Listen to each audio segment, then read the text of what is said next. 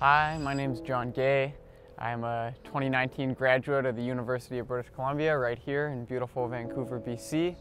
I run the Steeplechase 3,000 meters for the Vancouver Thunderbirds. In 2021, I was a member of the Canadian national team at the Tokyo Olympics, where I made the final in the Steeplechase. I'm a three-time NAIA All-American while at UBC, and been running the Steeplechase since way back in 2014 when I was in high school in Kelowna, British Columbia at Okanagan Mission Secondary. The NAIA is the National Association of Intercollegiate Athletics.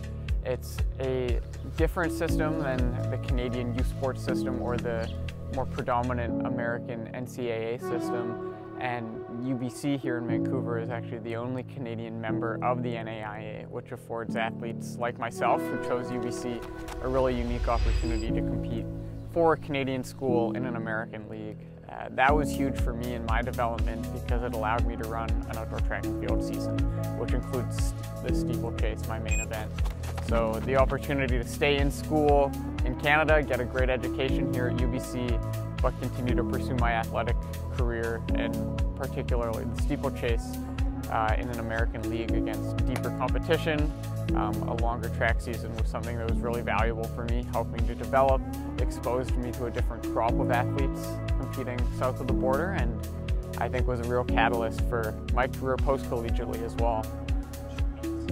Yeah, I think at the end of the day, a race is a race, and my collegiate experience did a great job of preparing me for what would come in my professional career, and learning to compete at conference meets and national championship meets at the collegiate level really sets the stage and gives you those same skills that transfer to the international stage. Ultimately, you're going through the same motions, you got those same pre-race jitters as you do whether you're competing in front of a live world audience or a collegiate audience.